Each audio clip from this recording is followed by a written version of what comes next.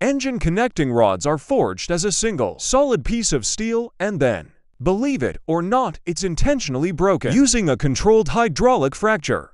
Sounds crazy, right? But here's the genius behind it. Before the break, a laser carves a precise groove into the big end, so the split happens exactly where it's supposed to. That break creates a naturally rough, jagged edge that's completely unique, like a mechanical fingerprint. When the connecting rod is reassembled, those rough edges lock back together perfectly, aligning the cap and the rod down to the micron. And because of that precision, there's no need for extra machining or alignment steps. So even though it looks broken, that fracture actually makes the connection stronger, more precise, and cheaper to build. It's one of those brilliant break-it-to-make-it engineering tricks that proves sometimes breaking things is the smartest thing you can do.